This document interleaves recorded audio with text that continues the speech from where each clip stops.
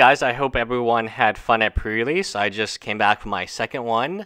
I opened all the booster packs with my friends and some of the new players, because the new players were really, they wanted to open booster packs, and I was like, okay, here's some booster packs you can open. I have a video recording. It's just very, very low quality because it was shot on my potato phone, which is the iPhone. But anyway, I want to talk about two cards, West Vale Abbey and TITI. So West Vale Abbey, I pulled one of these in my second pre-release, the one that happened today. Did not know this card was $20. So I feel a lot better about my pre-release now because I played aggro both times. West Vale Abbey is not great in an aggro deck, obviously, but I played it as, as a bonus. It's very good.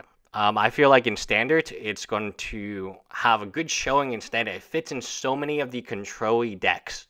And it makes tokens, and by the way, you get a 9/7 with flying, haste, lifelink, and indestructible. Very hard to kill that card now that Crackling Doom is rotating out.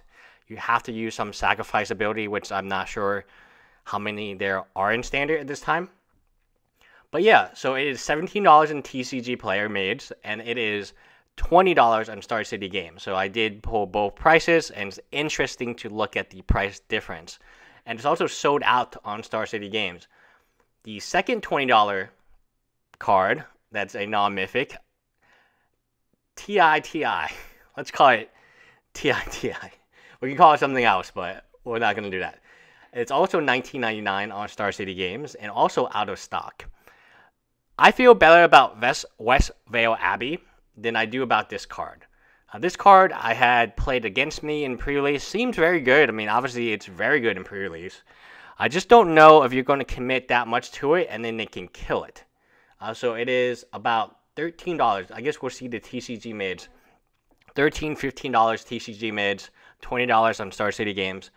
We have two $20 non-fetch land non-mythics. I cannot remember the last time that has happened. I know Battle Oath of the Gatewatch wasn't, I mean, some cards were over $10, but that was about it. And I know that Battle for Zendikar, even the Mythics were, Gideon was only one worth $20 until a little later. So anyway, it's $13 TCG mids, $20 on Star City Games. These are two cards that I believe are very overhyped. It is very difficult for a non-mythic to keep the price point of $20. And to have two of them in a set where also there's lands and really good mythics, hard to do. I don't know.